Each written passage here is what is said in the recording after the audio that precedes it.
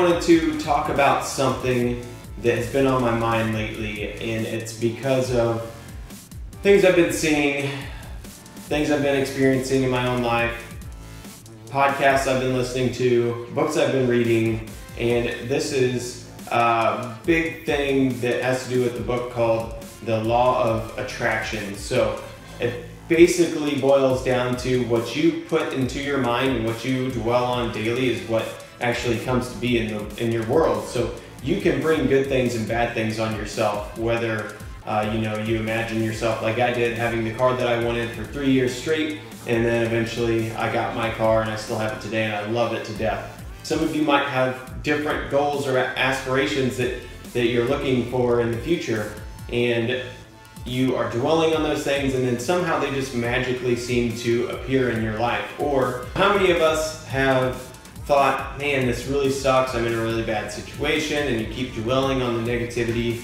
and you keep thinking that this crap always happens to me, I always have the worst relationships, I always meet the worst people, I always get screwed over. Yeah, sound familiar? Well, guess what? The more that you think about it, the more you bring it into reality.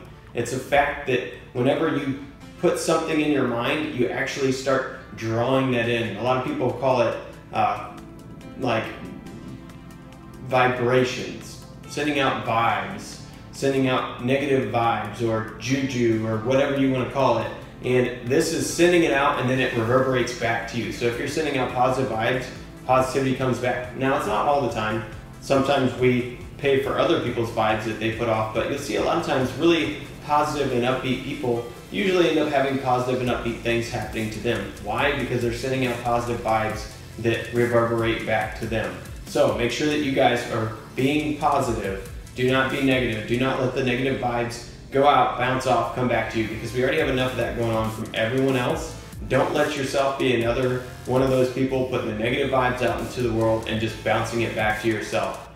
All right, stay positive, ask me questions. Remember, post them in the comments below or send them to me at relentlessfitnessllc, one word, @gmail.com. All right, I'll talk to you guys later.